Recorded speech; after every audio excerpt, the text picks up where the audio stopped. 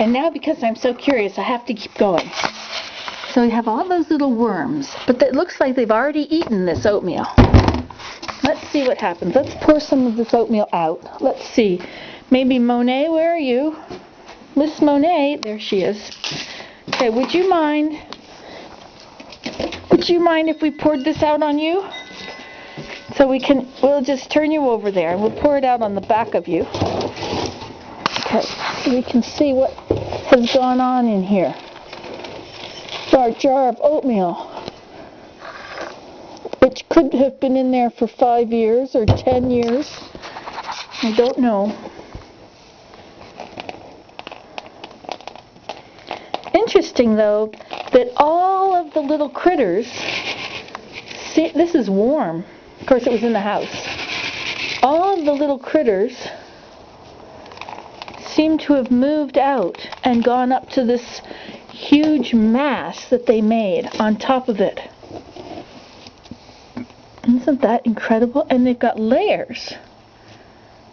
There are layers and layers. This is just like Wraith. Wraith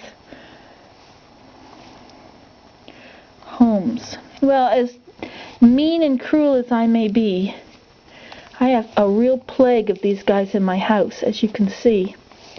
Look at that. So I don't really want to give them a lovely place to live in the house. I just want to investigate how they do it.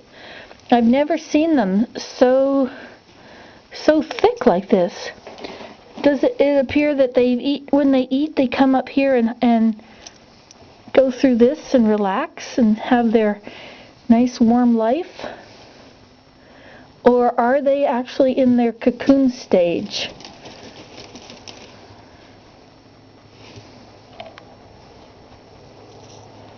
See, they're still going to the bathroom while they're in here.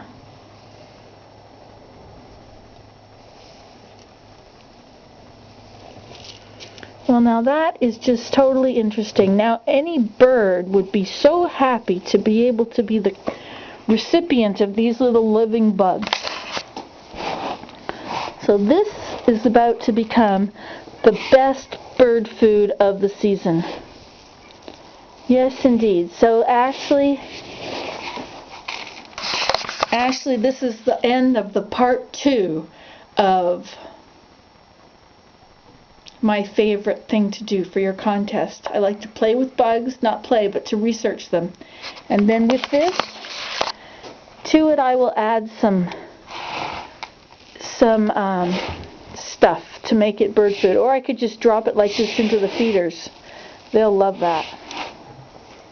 Or I could put peanut butter and water and fat on there.